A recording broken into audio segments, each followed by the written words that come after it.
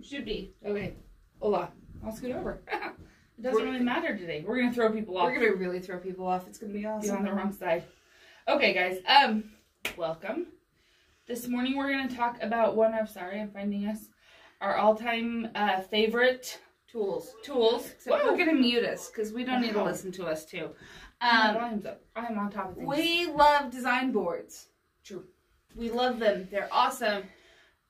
If you don't know what they are, well, I didn't bring a finished one because we're gonna make it. You're gonna see when we're done. But it's different from a design wall. And I love my design wall at home. We both had a design wall at home before we got design boards.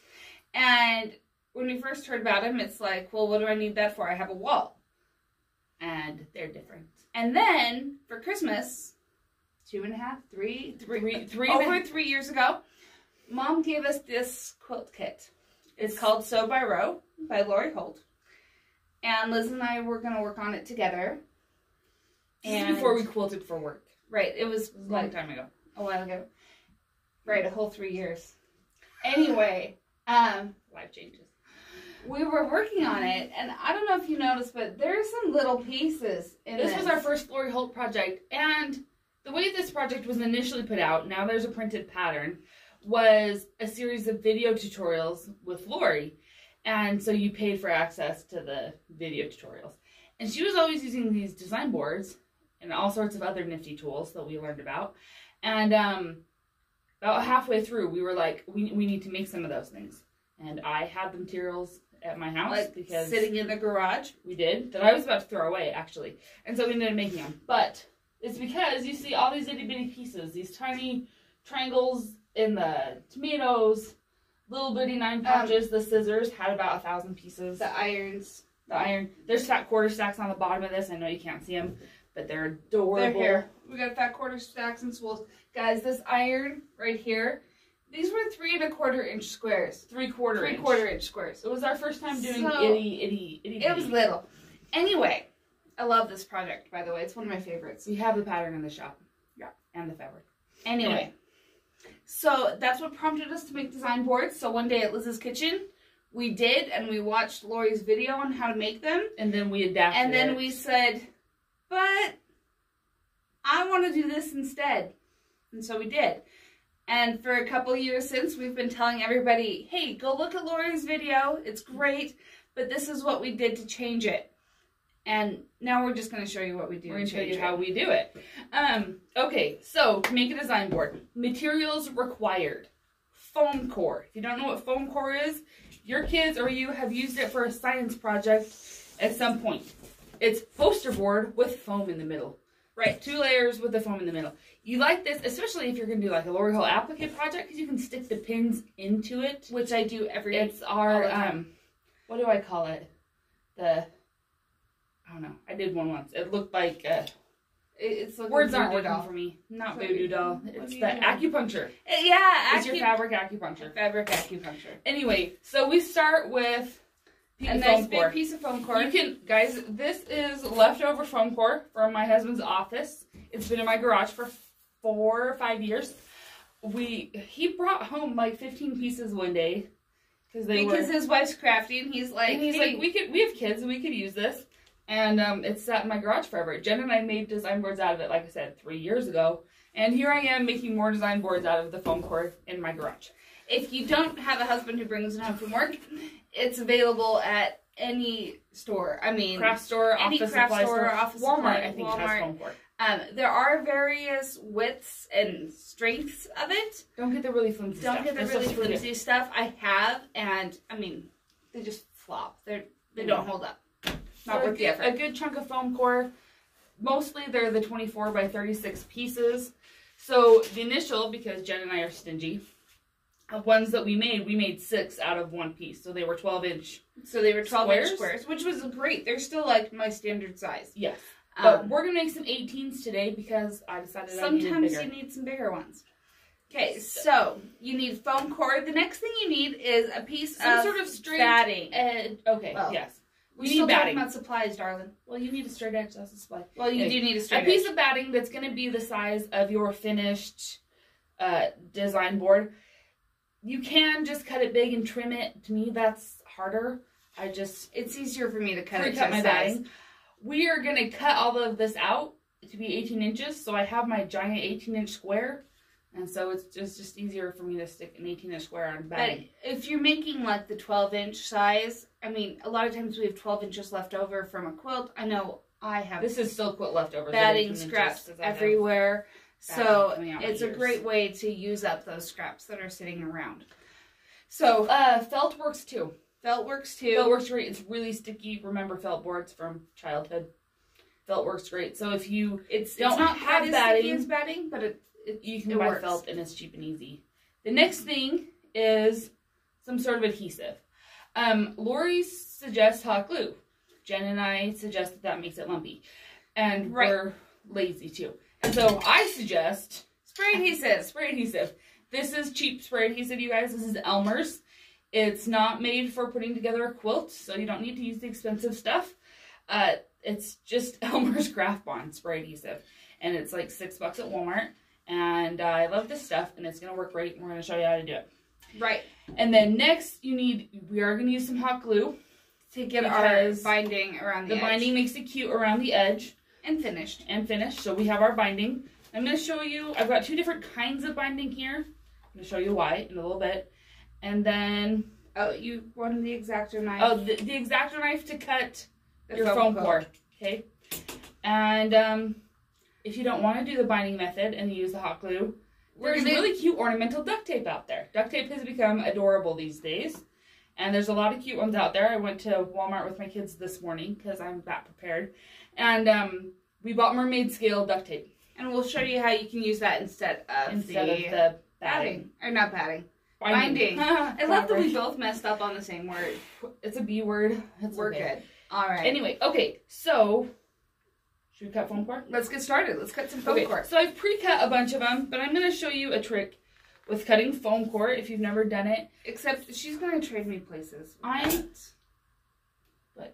Oh, you want me to cut on the cutting mat? I'm thinking you should not cut on the nice wood table.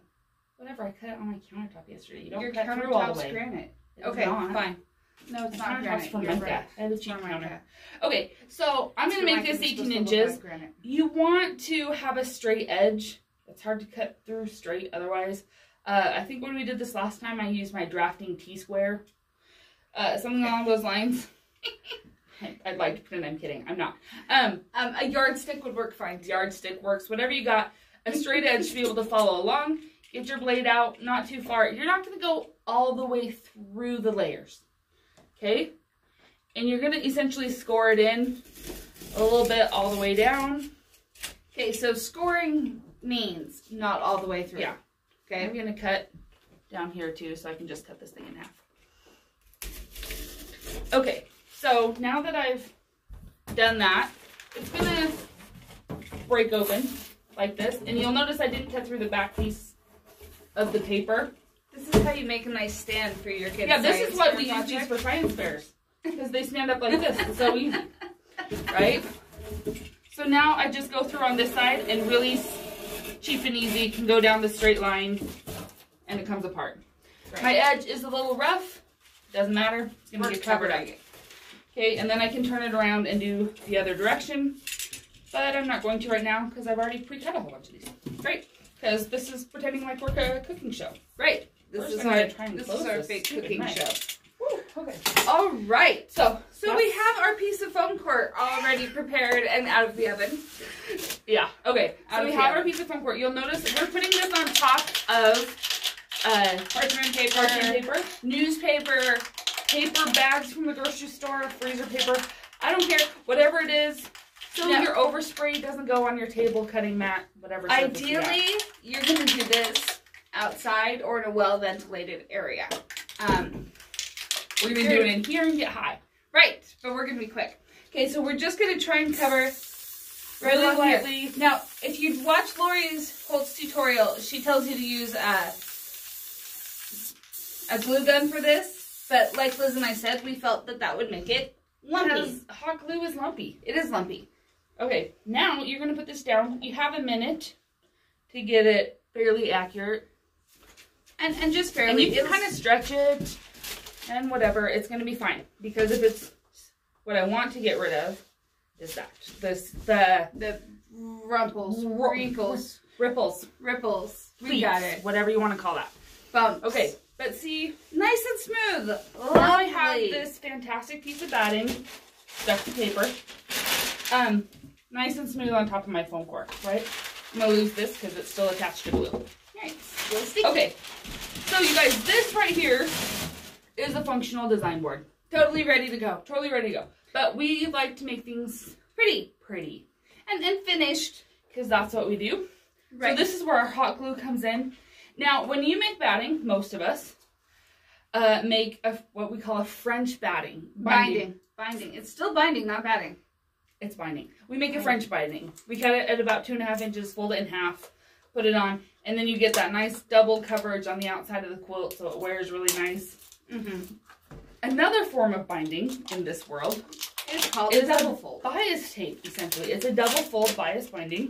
But it doesn't have to be done on bias. Yeah, and so it's that French batting folded in half, and then folded binding. French binding folded in half. Blah, guys. And then folded in half again. So it's that same 2.5 inch strip, but with 4 pressed folds. Okay, if you're going to use so if you want to turn this into this, you just open up, you still want that initial fold, you open it up, and you're going to press here, and press here, all the way down, and then you have your bias binding, your double fold bias tape binding. Okay, and then we just put this on with some hot glue. We're going to, like I said, open it up, and this fold, you guys, it's really essentially cover right here. And it folds over on both sides. And because this isn't a quilt, it doesn't have to be even. No, so it doesn't have to be even. Perfection, not required. Really easy, you guys. Just a little bit of hot glue. If her thing's on. Hold on. Hot glue's not on. Well, it's because I didn't turn the... oh, she didn't turn the power strip on. I plugged it in, but I didn't turn the power strip on. Okay. The other way to do this... Actually, do you want to spray a second one? Let's spray a second one so we can do both. Is with our fancy schmancy duct tape. Fancy schmancy. Except I'm going to trade you places. Okay. Because I'm going to spray that. Actually, I'll spray. You do duct tape. I'll duct tape. This is awesome. Okay. I'm going to spray this one. She's going to explain. So, duct tape. Really fancy. Where's your scissors? Hold on, I need scissors. She's being needy. I am. This is not super smelly. No. We're going to burn spray adhesive goes, just so you know. It's not as bad as like the 505 spray paint or 505 things. It's not as good. No. But it works great for this project. But we don't need something like really heavy, permanent or anything because that's not what we're going for here. We're not going to be trying to pull this off. Okay, so for the duct tape, I'm going to go ahead and just start at an edge here. About half of the width, or however much you want it to show. Right, I mean, I don't want to go too far over because I don't want to cover up my design board. I don't want to take an inch of my design board. And I just fold it over. Really tricky like. Okay. And then when I get to the corner here, I can just wrap the corner.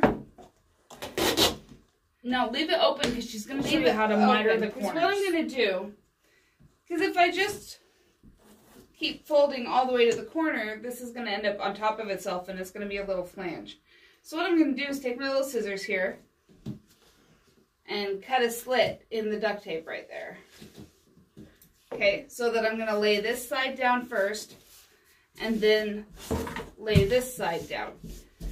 And now it's all still totally stuck down and I'm not taping on top of myself. Taping on top of the tape. Yes. So it stays down instead of having a part that's still loosey-goosey. So, this is how we duct tape them. Super fast, super simple, and it's cute. I know. It works just fine. I got mermaid scale duct tape. Can't do that, right? No. Is this getting hot? Oh, there we go. Getting some glue out. Okay. All right. I'm going to put this back up then. All right. So, go ahead. This is the shorter one. We're probably going to have to put 2 pieces together. Since I made 18-inch design boards, most of my scraps of binding are not that long. Great. How much binding do you need? 18 plus 18 plus 18 plus 18. 18 times 4. So that ends up being quite a bit. But I'm going to show you don't even have to seam it. So we're going to put a line of hot glue along the front edge of this to hold our binding down. I'm just going to open it up and lay it there. You don't want to go too far with hot glue because it does cool quickly. Yeah. If you haven't worked with it in a long time. I was going to say, I am a professional with hot glue. I may have had to tear my sewing room apart this morning to find my hot glue gun. My hot glue gun has been at the shop for the last 2 years. Right. That's how often I use it these days. So then we're going to go ahead and do the same thing here. We're going to miter the corners, okay? Just like if we were doing a quilt. I'm going to come in, do a 45-degree angle, and then go down, put a dab of hot glue under there. To do it, perfectionism not required. Okay? Because, you know, at this point you probably know a thing or two about Jen and I, and perfectionists, we are trying to recover from being. Great. We're recovering perfectionists. We're recovering perfectionists. I'm done. She wins. Oh, I need more glue. I got you glue sticks. Thank you. I thought a little bit ahead. Good job. Not enough to get scissors out, but... You weren't sewing. We weren't sewing. So, I mean, we even set the machine aside. I know. Aren't you guys impressed? We're kind of on top of things. Right? We pretend. Okay. But guys, this is really quick and really simple. This part we have... Oh, gotta do my mitering. You got a miter. It's trickier a little bit with the bias, the bias tape version. The double fold. The double fold. Well, it's only bias if it's cut on the bias. Well, if you go to buy it at Hobby Lobby, it's called bias tape. Right. Hobby Lobby and Joann's, they call it bias tape. So you can buy it pre-made. Yes, that's true.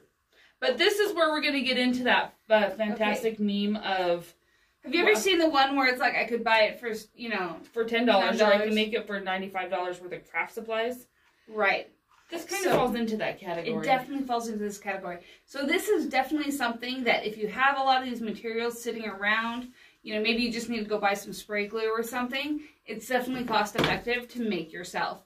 If you're going to go out and buy all these materials separately...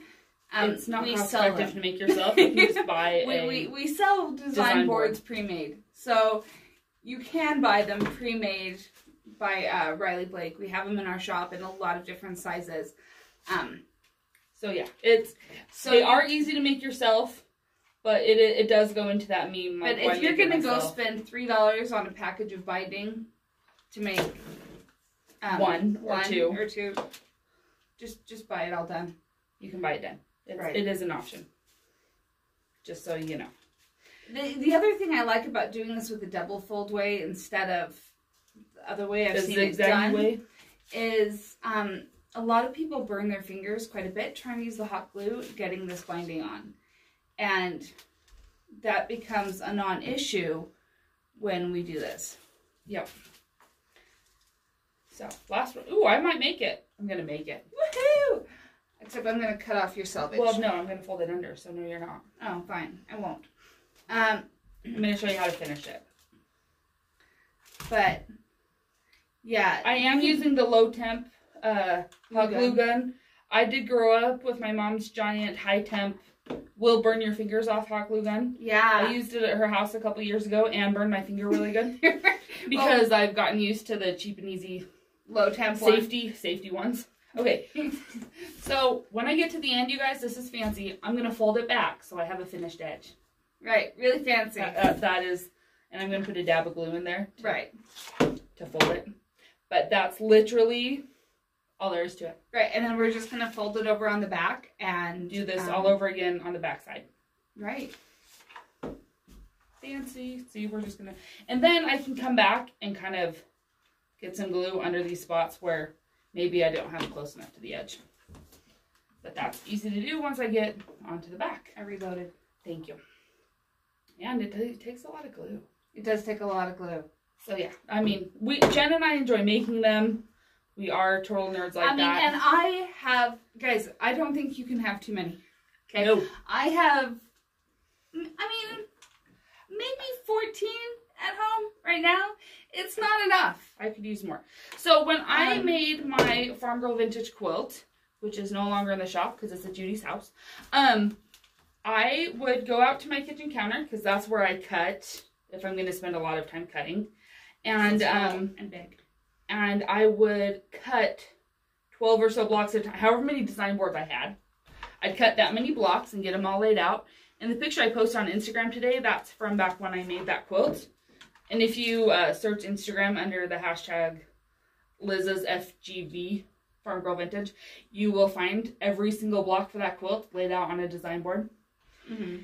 And it really, really sped up that process because then I could chain piece the quilts. I could work on multiple blocks at a time and stay organized. The beauty of them is you can lay out all your blocks as they need to be put together on here. So I can lay out all my pieces, and so I don't have to go back to the pattern every seam to figure out what comes next. So if you look at the one I posted this morning, it was the red barn. And after you sew it together, you just put it back out. You just put it back where it goes. So it makes that a lot easier. The other thing that's awesome about making these is, see this back side of it? It's this slick poster board foam core. It's not sticky at all. Mm-hmm. So a lot of times we make these and we stack them up. So I will have 8 stacked of different blocks ready to go. And then they can move. So this is where we found them to be really beneficial versus the design wall. Because on a design wall, that's where I put my blocks as I'm arranging my quilt. But when I'm having to do each seam, I mean, my sewing room's small. It's like 8 inches wide. 8 inches? 8 feet. It is small, though. 8 feet wide, right? But from going from my sewing machine on this side of the room to my design wall on this side of the room, it's still a lot of movement for every seam. Whereas I could just have it sitting on the right hand of my sewing machine right here and grab it. And so it really does simplify that process. And I know a lot of people, their sewing rooms are a lot bigger. Well, and especially if you sew on your kitchen table and you need to be able to put the project back and forth. That's the other thing, is if you don't have a dedicated sewing room, this way you can lay it out. Stack your blocks. Stack them on here. And maybe put an empty one on top. You can wrap it in a rubber band. If you've ever seen Lori do it, yeah, she'll do a whole bunch of them and put a giant rubber band around the top, like a gift wrap, and then you can travel. Right. If you saw our Liz Hartman dinosaurs video, you'll see that we used them there. In fact, those blocks are big with 1 million pieces. And so we had it spread up across like 3 design boards, the one block, but it kept it organized. And so when you're doing it makes lots of piecing that stuff so much faster. And I did it where I did like 6 dinosaurs at a time, and so I had them stacked on top of each other. Here we go. So I knew, the orange went with the orange dinosaur and etc. So this is the binding version with scrap binding. Right. And I will go through in a minute and tack down a few spots. I need more glue. And then this is the duct tape version. Also adorable. Right. Both quick and easy. And they are, like I said, as far as I'm concerned with small piecing, game changers. And travel sewing. So our theme for this month is kind of being on the go. And travel, and Jen and I go back and forth between the shop and between here and our homes. And we used to sew a lot, back when we had time, together at my house or something. And it was an easy way to take projects back and forth. And like I said, yeah, you cut a whole bunch out, stack them all together, and travel them in a stack. And it's just quick and easy. And they are a game changer. If you haven't done them or you don't think they're necessary, try one. And it'll be like your first quilter select ruler. And you'll need more. Right. And then you might find yourself deciding, I'm not going to sew today. I'm going to make design boards. And you know what? We spent a day when we were doing this project making design boards. And it was worth losing the day sewing. It was not a day wasted. And it wasn't a day. It was like an hour and a half. But, well, we also naturally assembly line everything. Yeah, it's kind of how we are. Sorry. But anyway, it doesn't take long. But when it comes to different sizes, sorry, saw the question. I like having a variety of sizes. Now, that said, I like having them consistent. So I have my stack of 12-inch design boards. Right. Because I like that they're consistent and they can all stack nice and neat. And now I'm creating myself a stack of 18-inch design boards. Mm-hmm. And they're both very useful. In the shop, I think we sell 10s. I made myself like 15s and 20s. Stack of 10s for some of my smaller projects. I like to bring them with me when I'm teaching some of my classes. Mm-hmm. I keep meaning to make a bunch just to stay at the shop for classes. But I have 10s, I have 12s. I mean, when I was doing Prim, because those are 18-inch blocks, they were 18 and a half finished. So it's nice. So to have I made myself one. 2 20-inch design boards for that one because I needed to be able to lay it out and pin it and let the applique dry. If you're gonna do, but I also like to the applique is in my car traveling. I like to have it on one of these because it keeps it from getting squished. Yeah, it doesn't get all wrinkled and messy. So yeah, there's your answer. A variety. We like having a variety of sizes. A variety. The 12, I use my 12s a lot, but the 18s are gonna come in super handy because I need a bigger. The other thing, if you were to pick one size to make to begin with, I'd go with 12. Yeah, because it's not huge and it'll do most things. Like I said, if you look at my Lori Holt, my Farm Girl Vintage images from before, I did all the 6.5-inch blocks and they were all put on a 12-inch design board. Mm-hmm. And it was really versatile and I can really use my 12s for most things. I am excited to have bigger ones. Now, you can make whatever size you need. So if you're doing Nebula and those are like 20-inch long blocks, make a big one. Make a 24-inch one. You totally can. Or you can make it, Carrie was in the shop yesterday. She teaches a class and she has one that she makes for when she teaches her class. And I think it's like 18 by 24. Right. And it's great because it's like easel size where she can really demo steps of what she's doing. Right. And so you can make it whatever size you think is going to be most helpful for you and what you're doing. And if you're like me, you have a variety. And the beauty of it is that it doesn't take up a ton of space in my sewing room. They get put behind my 12-inch ones are all on a bookshelf. The big ones get like leaned up next to a stack of things, but they all stack up nice together, and so they don't take up a ton of room. I'm throwing paper around. But yeah, we find them to be very useful and very versatile, and we'll be using them for our next week couple videos because that's why we made them today. We made them today so we can use them some more. But right, yeah, because next week we're doing some. Are we doing small piecing next week or raw edge applique? I think we're doing applique. One or the other. One or the other. Our next 2 videos. Tiny piecing and raw edge applique. So, you'll see. That's what we'll do. We'll figure it out and we'll let you know which one. But it's going to be one of those 2 things. And if it's not the one you had in mind, it'll be that one the next week. Right, I promise. So, that's our plan. Hey, Jenny's finished it. Yay. Awesome. Well, have a great day, everybody. Weekend. It's almost the weekend. Guys, my husband went back to the office today. It's only been a year. It's been a year. I'm so happy. It's awesome. Anyway, all right. Have a good one. See ya. We'll see ya.